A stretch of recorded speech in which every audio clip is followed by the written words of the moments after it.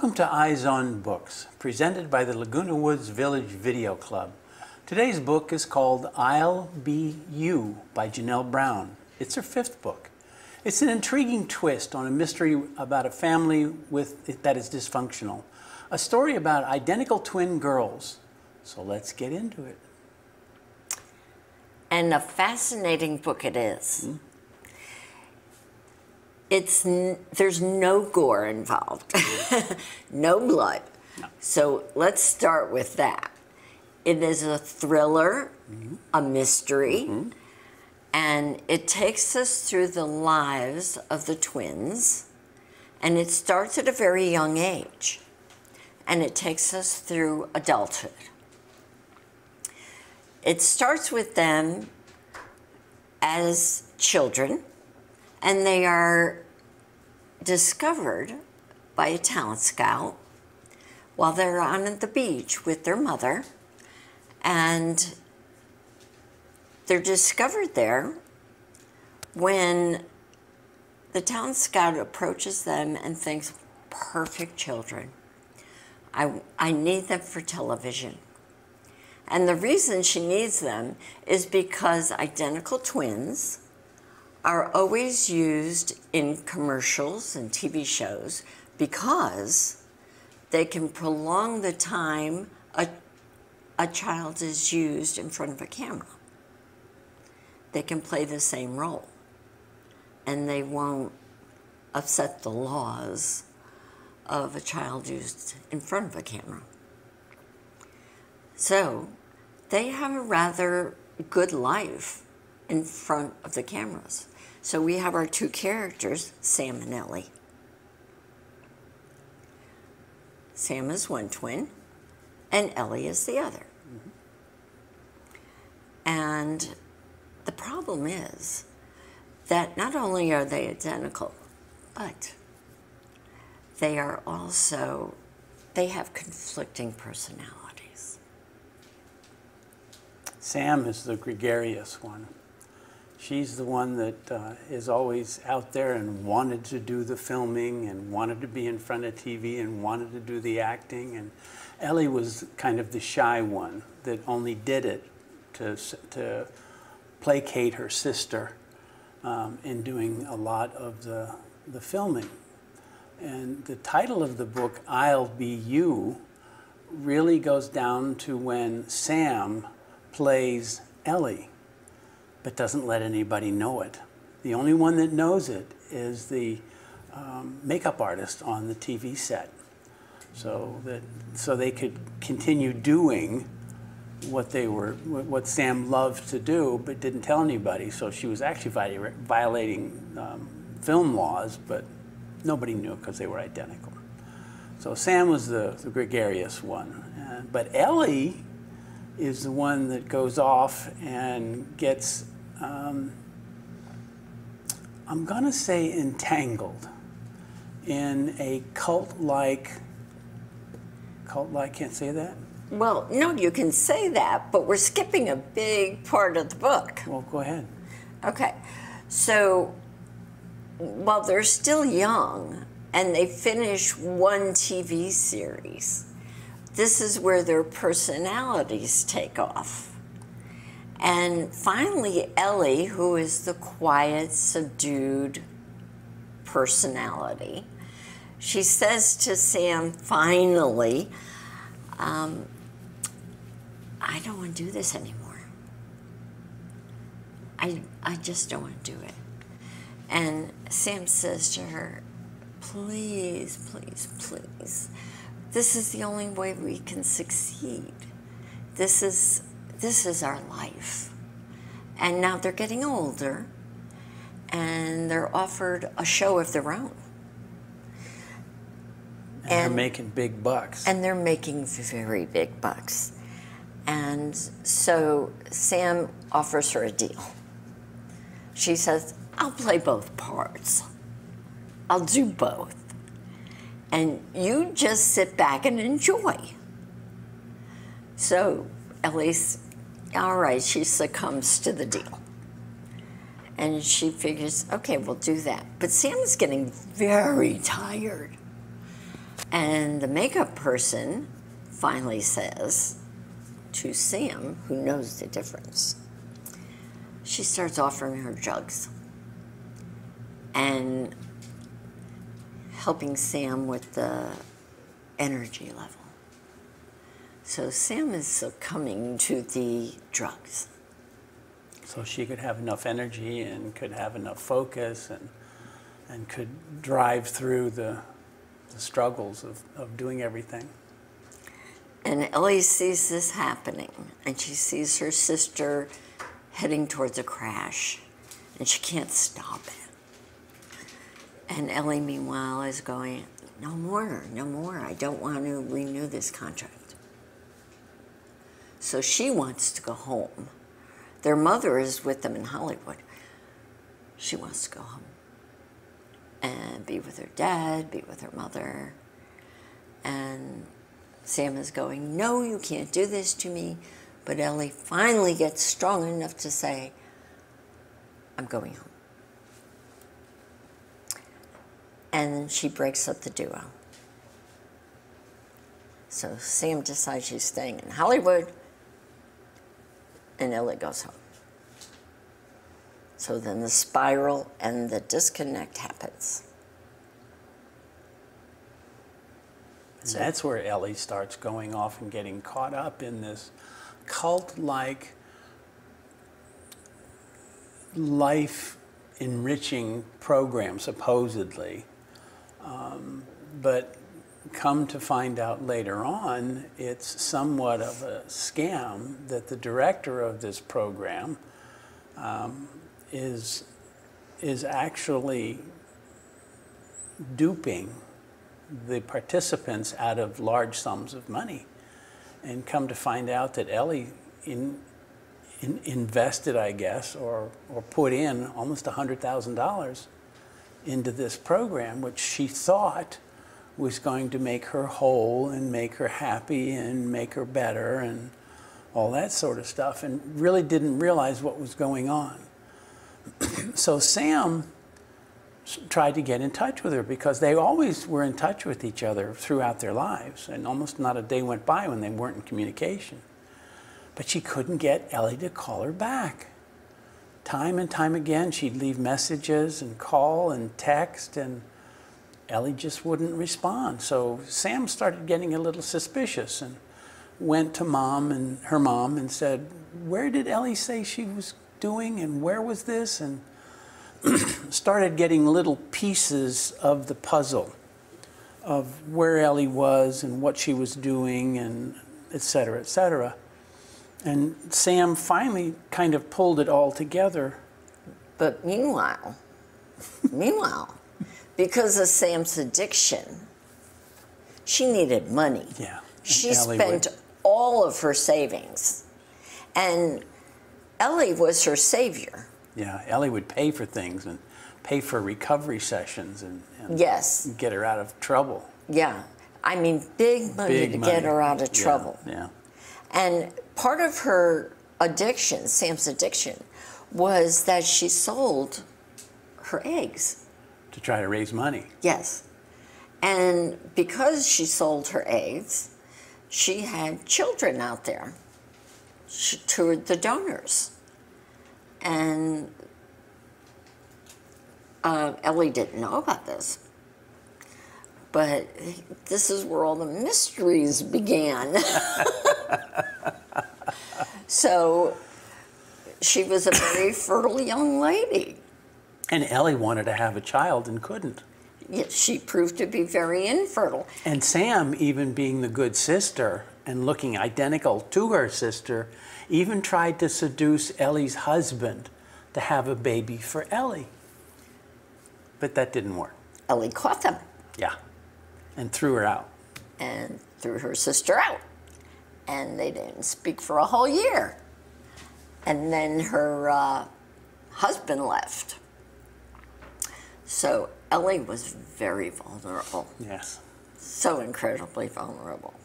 There is a baby in there. So Sam had a draw to go rescue Yeah, but before that, Ellie had the baby, Okay. and then Ellie went into the cult. So who was taking care of the We baby? have to get this wrapped up real Yeah, quick. okay. So Ellie had her mom and dad take care of the baby.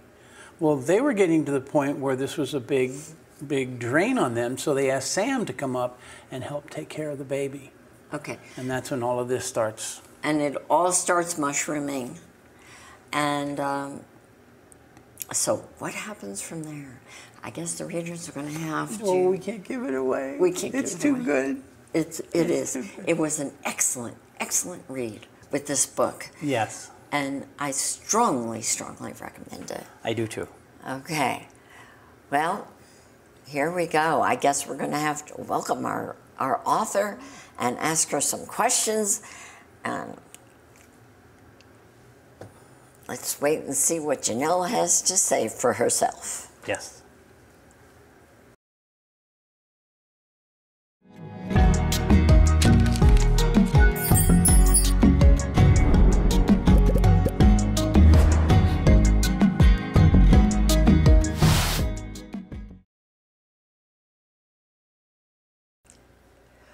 We're beginning our interview with the author of I'll Be You, Janelle Brown, and we're so excited to have her join us with Zoom.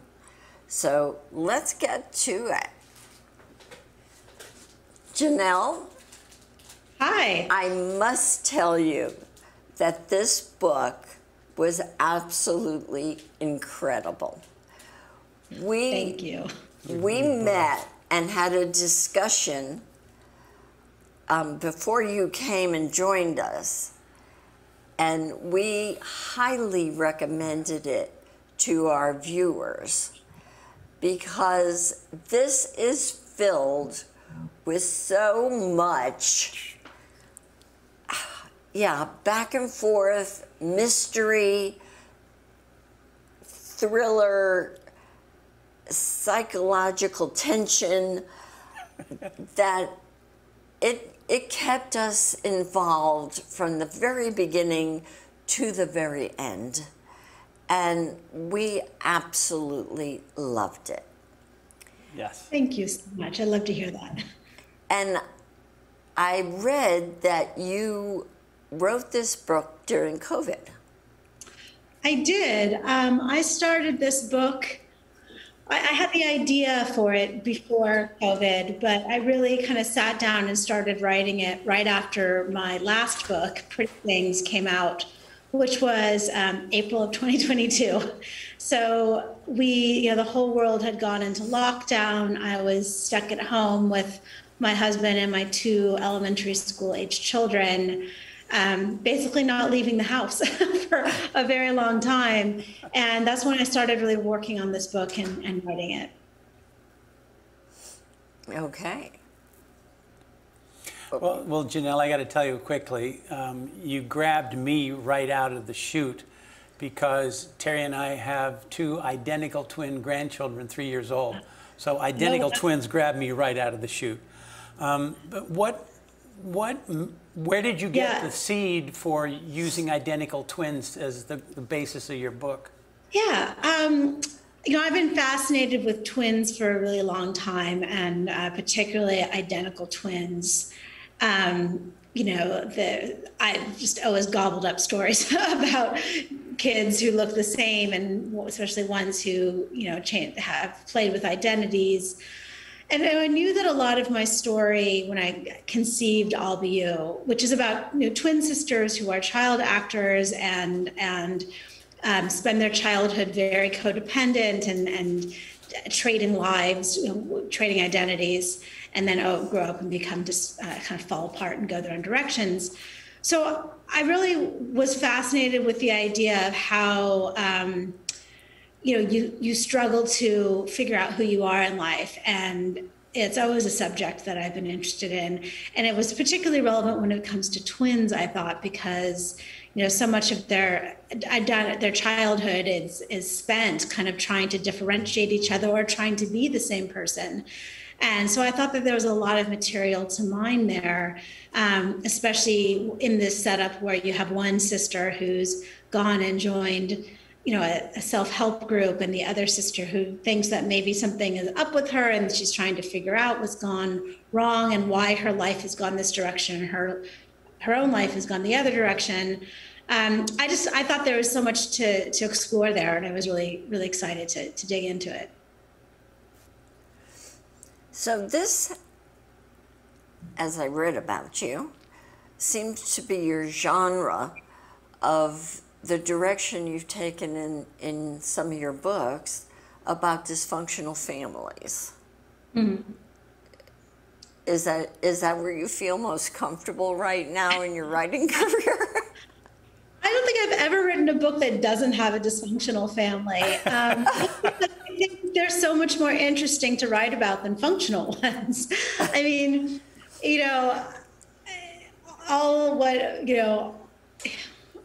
every family has its own drama. Every family has its own psychology in the way it works. And so much of the struggles and the bad decisions that we make in life stem from our personal issues that stem from the way we were raised. And a bad mother is so much more interesting than a good mother, ultimately, to write about. There's just more to write about there. So, I mean, I'm sure one of these days I'll write about a very, functional family where everything goes right. But I really think that for me, what I'm interested in writing about is when things go wrong. And there's more story there than there is when everything's going right. There's not a whole lot to write about. Okay, so I have a question about the actual mother in this book. Did she know more than she let on, or was she really that disconnected?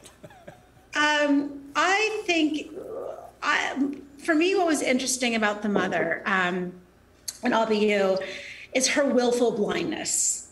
She knows her daughter is an alcoholic and teenager. She knows that her other adult daughter has joined a group that is dicey, and that something is definitely not right.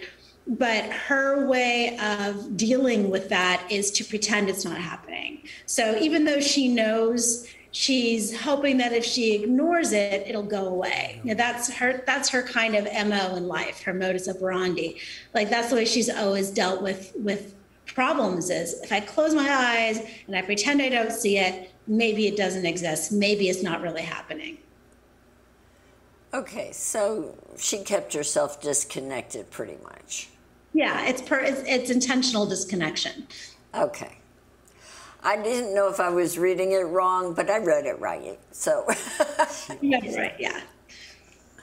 And we all know that person, right? The person who pretends that everything is okay, that everything's wonderful, even when things are very clearly not okay. Yes, but I do know those kind of people. If they deny it, everything will just go away. Janelle, you took Ellie off to this self-help retreat, which really adds a whole level of intrigue into the book and has many jump-off points. Where did the idea of that retreat come in? Or was it originally the retreat, or did you have something that you kind of softened and brought back to a retreat? I always knew that this was where the story was going to go. I have been really interested in the intersection of self-help and cults for a long time. I mean, the world, but America in particular has a very long history of these groups that kind of sound from the outside like they're the best thing you could possibly do. Join this group. It'll help you find happiness. It'll help you figure out who you are. It'll help you work through your issues and get rid of your toxic relationships. You'll come away feeling more powerful and more successful and have sorted out all of your emotional issues. And, the spectrum of that in America is, everything from, Deepak Chopra or these groups, the yoga groups, to cults. On the other hand, you can look at groups like Scientology, Nexium, Landmark Forum, Synanon, all these groups that have existed over the years that kind of fall on the spectrum from starting out seeming like there may be a good thing, but suddenly you've given them hundreds and thousands of dollars. You're isolated from your friends. With groups like NXIVM, which was all over the news a couple of years ago when I started working on this book, you know, women were branding themselves with the initials of the founder and doing kind of horrible illegal things in order to kind of prove their commitment to this organization. So I really wanted to create an organization like that in this book. So GenFem was inspired by groups like NXIVM or Landmark Forum or Synanon, these groups that kind of look benign from the outside, but the longer you're in them, the more dark and twisted and awful they really prove to be. You did an excellent job with that. Yes. You really did, because it sounded so loving from the beginning. Right, and that's how these groups draw you in. They sound so loving and wonderful, and it's a community, and people join these groups because they're vulnerable, because they're unhappy in their lives. And maybe they start out as a good thing, but then they quickly can go dark and twisted and very bad.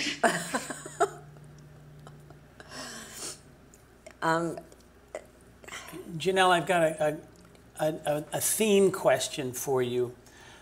Sam, when she was drunk and had lost basically all her money because she had spent it on booze and drugs, started selling her eggs, which opens up that whole other opportunity, especially with Ellie being desperate to have a child.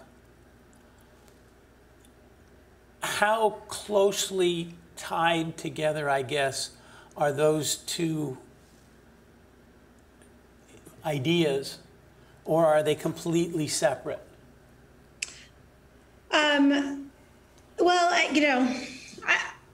Fertility and motherhood is obviously a theme throughout the book. Ellie desperately wants to have a child, and she can't. She turns out she's infertile. Meanwhile, Sam sees her body and her eggs as a source of income. Like in her darkest moments, when she's desperate for money and is plummeting the depths of her addiction, she sells everything she has, and she sees an opportunity to make some quick big cash by selling her eggs, and she's not tied to being a mom. She doesn't care at that point in her life, and she's not thinking about it. And it's really only until Ellie starts kind of going through her fertility struggles that Sam realizes that she kind of gave away this thing or sold this thing that her sister valued so much and wanted. And that's where, their conflict really begins, as Ellie feeling like Sam has this thing that she wants so badly and she's just thrown it away. And Sam feeling incredibly guilty about that and wanting to help her sister and not really knowing what to do about it. And of course that causes some very bad behavior on Sam's part, and then triggers Ellie to join this organization to help her work through her fertility issues. So it really is that, the whole story kind of stems to this moment of realization between the two of them, that one of them has something the other one wants but has given it away and can't really share it. The irony is, if it hadn't fought, maybe Sam could have donated her eggs to Ellie and given her baby that way. But it's all very complicated, and that's family dynamics never quite work the easy way that they should, right? Well, that takes me off to Victoria. So the child. The child. Charlotte, you mean? Charlotte, I'm sorry. It's okay. It takes me off to the question that I then have: does Charlotte have their DNA because of Sam? Right. Well, that is the question. And technically, yes, she does. If Sam and Ellie have identical DNA, which is what twins do. You can get very technical about the science of it, and they don't, identical twins do have some differences in their DNA, but for all intents and purposes, identical twins have the exact same DNA. So if, Ellie Sam has a child is going to have genes that match half of Ellie's genes. And so that's kind of what compels Ellie along this very dark path to go take Charlotte, is that she looks at her and this kind of internal voice is saying she is half you. That child is if it's half Sam, it's also half you. You are the same. The two of you have always been the same. And then of course she makes a terrible decision. So Janelle, I am so sorry. Our time is up. You have been absolutely incredible. Delightful, thank you. And we want your book to go out to everybody in the village, so we highly recommend buy this book. I'm talking or you're to gonna the camera. miss out. Gonna miss a great story. Thank you so much. I'm so glad you enjoyed it, and thank you so much for the invitation to speak to your community today. Thank you once again for joining us for another version of Eyes on Books. It's been a pleasure reviewing the book I'll Be You by Janelle Brown.